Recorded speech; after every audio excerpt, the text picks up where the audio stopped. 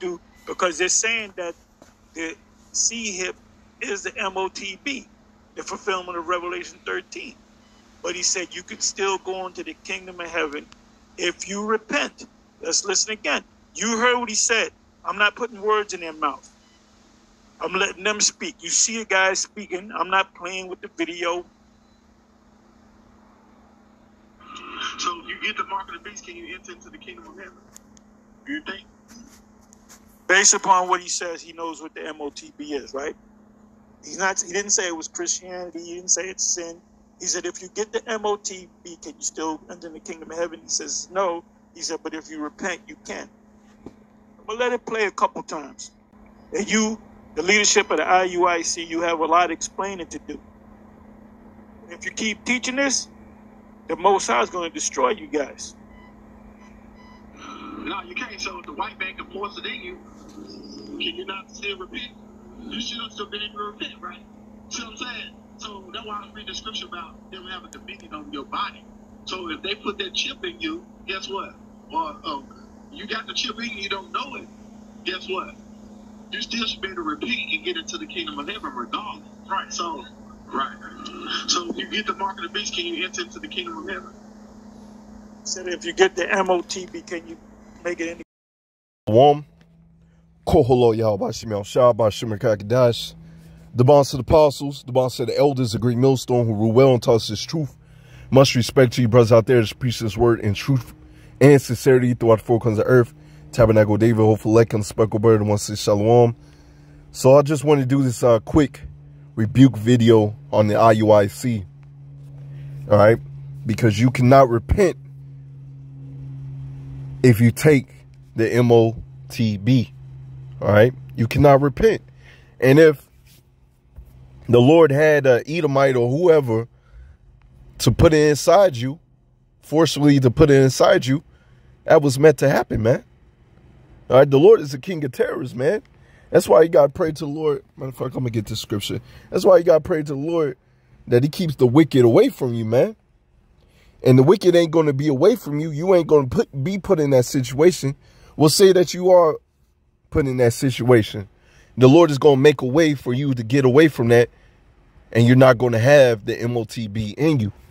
But hey, if you get if that get forcefully inside of you, that was meant to happen, man. Let me get this quick scripture, and then we'll get on to the rebuke, man. This is Psalms 17. This is Psalm 17 and verse 13. Arise, O Lord Yahweh, B'Shem Al-Shai. All right, another reason why,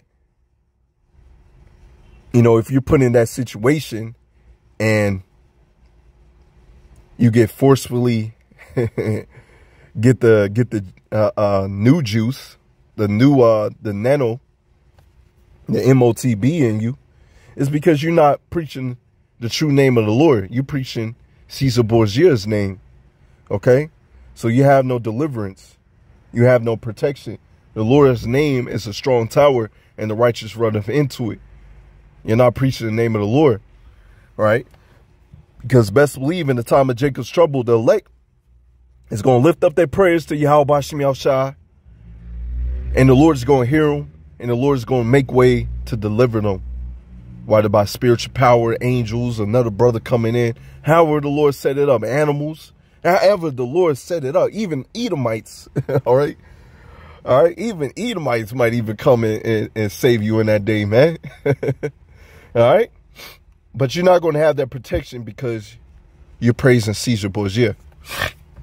Let's get back to the scripture. Psalm 17 and verse 13. Arise, O Lord Yahweh, B'Shem Al-Shai, disappoint him and cast him down.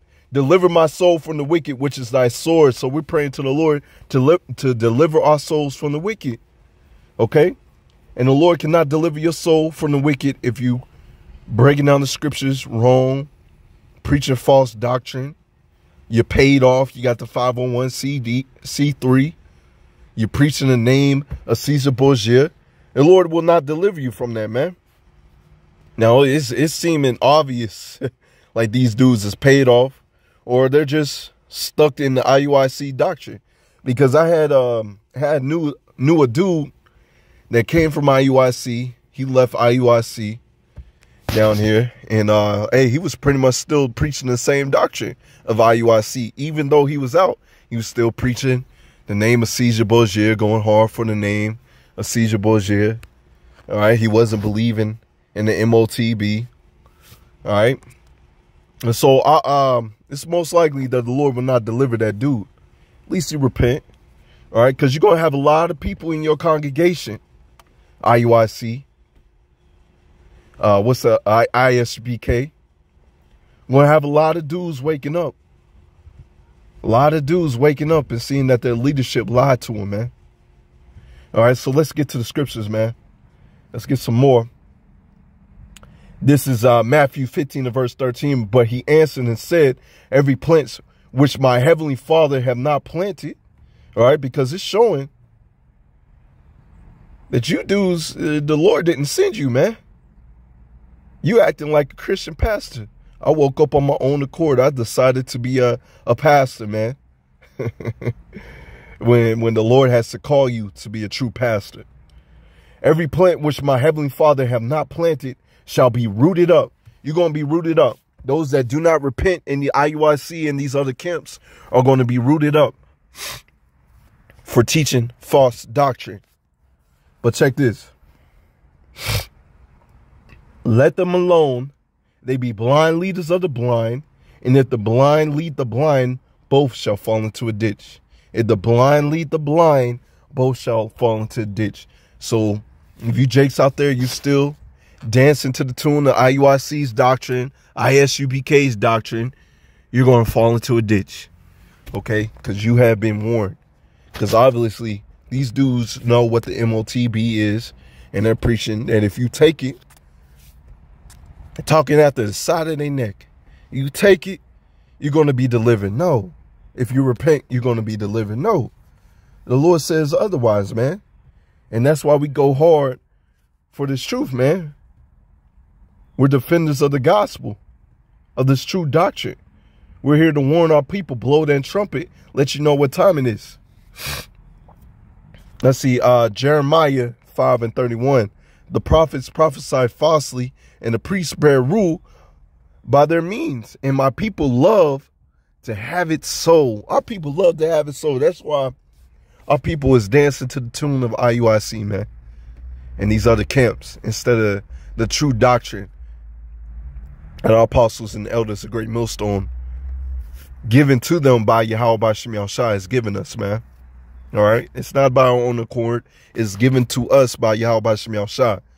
And we understand that the Lord has set forth. He has the blind out there. You may not know that you're Israelite, but you're still blind. You may know that you're Israelite, but you ain't going to make it. You got to preach the right doctrine. You got to endure to the end. And our people love it. They love lies. They see the purple and gold and they dance to it. They see all the people in your congregation not realizing that the Lord is only dealing with a few. Only few is going to be saved in these last days compared to the billions of people that's going to lose their lives in this upcoming destruction. And what will ye do in the end thereof? All right, so our people love false prophets, man. Let's get some more. This is Jeremiah 14 and verse 14. Then the Lord Yahweh Shem Yahushua said unto me, the prophets prophesy lies in my name. All right, you got other camps that knows the name of Yahweh Shem Yahushua, and they're prophesying lies in the Lord's name. I sent them not, neither have I commanded them. So the Lord has not commanded them to go out there on the highways and byways and preach his word. All right, the Lord has not chosen you, because we can obviously see, it's clear as day, that you're that fruit that's not bringing forth good fruit. You're bringing forth bad fruit. All right, the Lord is using your camp to bring in, not to say that there's none of the elect in your camp. I'm not going to say that, but there's going to be a lot of your people in your congregation. They're either going to wake up or they're going to stick by your doctrine and they're going to perish. All right. Need to spec unto them. They prophesy unto you a false vision and divination. You see that? A false vision and divination. Oh, if you take it and you repent,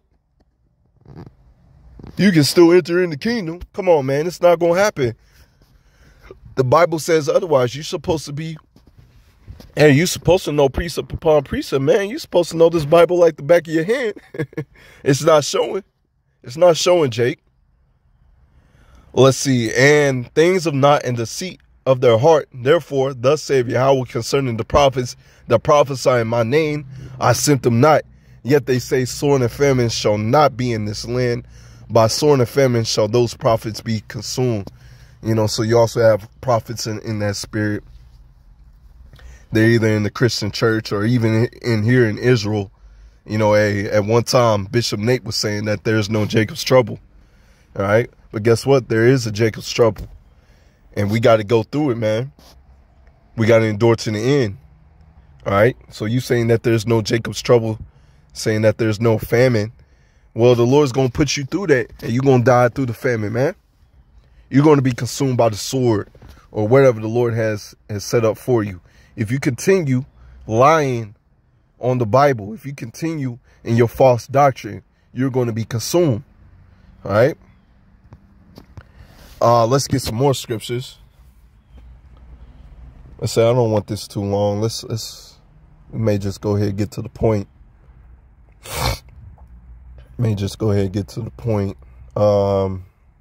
Give me 1 second. It's Revelation 14 and verse 1. And I looked, and lo, a lamb stood on the mount of Zion, with him 104,000 having their father's name written in their foreheads. You know, that spiritual mark. All right. That spiritual mark. And Lord willing, that spiritual mark of exemption. And Lord willing, we be those men that have that spiritual mark of exemption, man. All right. And I heard a voice from heaven as a voice of many waters and as a voice of great thunder. And I heard the voice of harpers harping with their hearts. And they sung, as it were, a new song before the throne. What's this new song? This truth, man. That's this new song. And the elders, and no man could learn that song but the 104,000 which were redeemed from the earth. All right. And that new song is this true doctrine, man. That's a new song and not your doctrine, man. And you're supposed to be prophesying against this man technology, against his juice. You're not even doing that, man. Or Salakia, if y'all are Salakia. All right. But from what I'm seeing, you're not even prophesying against this technology. This technology is not supposed to be here, man. All right. This man Esau Edom has set up this technology so he can rule. And guess what? You Israelites ain't invited, man. He doesn't want our people to be part of this new system. He wants everybody, even his own people, to be his slaves, man. And if you take the Charagma, the MOTB, that's showing that Esau Edom is your God, is your king. Because what did you do with animals back in the day and even still now? You will brand them. Okay? And so the MOTB is a brand showing you who you own to.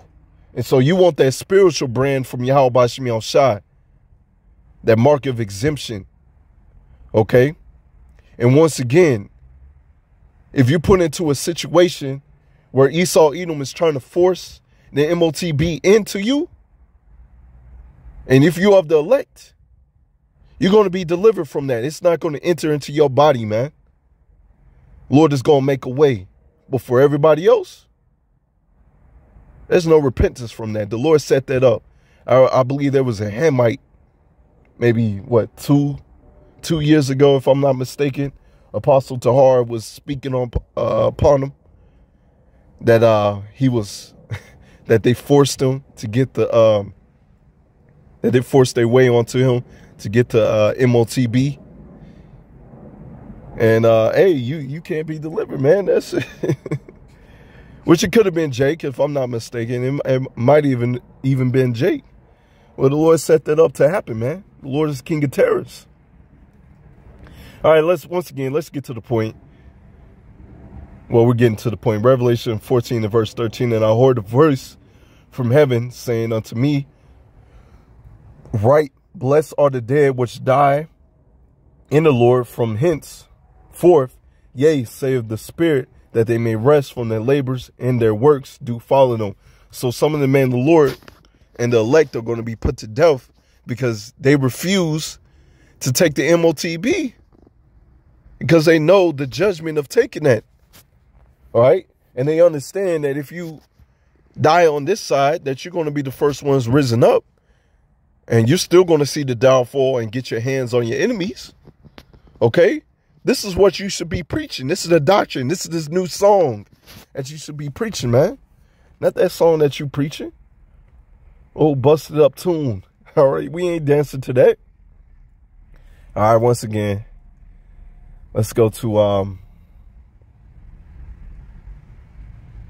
I said I was getting to the point. So let's get to the point. Revelation 14 and 9. And the third angel followed them, saying with a loud voice, if any man worship the beast and his image, and receive his mark in his forehead or in his hand, because you also, Elder Malcolm had recommended a video, and I believe Manata Zaba had talked about it as well. That video, Slaki, that movie Implant on Tubi, however you say it. And hey, I was watching a little bit of it at work. And you know, Esau Edom, they know what's coming down the pipeline, man. They know what's coming. And pretty much in the movie, she had taken the MOTB, but Esau Edom changed it to where it's in his back. But hey, we gonna say this: rather it's your right hand, your left hand, your right butt cheek, your forehead, wherever you take it. If you take it, you're through, man. And they showed in the movie that she had a sore on it, man. Doesn't the scripture speak about that? And also that this that the body inside her, you know, hey, it was giving her commands, telling her what she should do. And if she didn't do them, it was hurting her. All right, so go ahead and check out that movie, man. You know, Esau Edom knows what's coming. And we're prophesying and we telling you what's coming, man. And a lot of you jakes that refuse to listen to this word, that refuse to get to this song, to dance to this tune of this song, you're going to be in a bad condition, man. Verse 10, the same shall drink of the wine and the wrath of power, which is poured out without mixture into the cup of his indignation, righteous anger. And he shall be tormented with fire, those thermonuclear missiles, and brimstone in the presence of the holy angels, in the presence of the Lamb, and the smoke of fire and torment ascended up forever and forever. They have no rest, day nor night, who worship the beast and his image. All right, and also his image is pretty much following after the ways of Babylon the Great, you know, this revised Roman Empire system. All right, being conformed to this image, being conformed to his ways.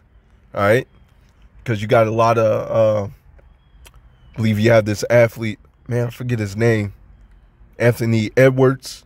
They wanted him to apologize for saying, quote unquote, you know, against the alphabet community. And I believe Dwayne Wade had got on him. You know, that's just a prelude to, they want us to conform. They want us to comply with their ways, but the elect is not. All right, we're not going to give an apology. We're not going to follow after your ways. So you follow after the ways of Babylon the Great, and you take his MOTB, because the majority of the people will. You have death, hell, and destruction coming to you. All right.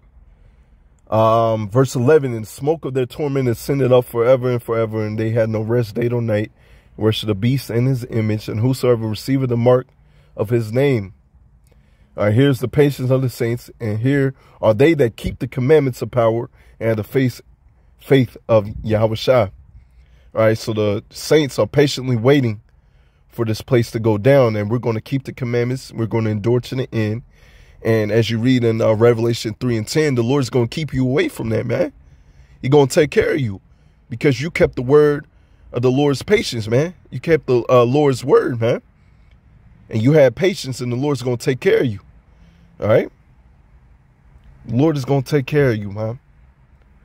But if you keep on preaching this false doctrine, you got hell coming to you, man.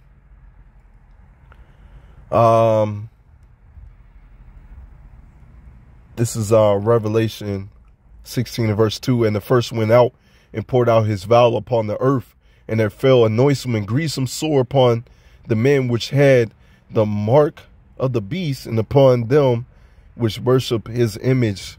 All right, so if you take the MOTB, it's not going to be pretty for you. Just like the woman in that movie Implanted. That's how you're going to be like, and worse, you're going to be tormented. I wouldn't be surprised with the way that Esau Edom's technology is going and what they show you in movies. You're going to be tormented physically and mentally. All right? Physically and mentally. It's not going to be pretty for y'all that take it, man. It's not going to be pretty. You know, because that metal that's inside your body, you know, you may have nanobots and whatever they got in it, man. It's not going to be pretty for y'all. All right? But I have more scriptures, but I'm going to just end it right there. You know, that's pretty much to the point, man. You know, this, man, whoever keeps on falling, these dudes, y'all going to fall in the ditch with them, man. It's not going to be pretty for y'all. So, Lord, when it's edifying, I want to give all praises going on to Yahweh Bashim, Yahweh Shah Bashim Kakadash, and the Wa Abba Shalom.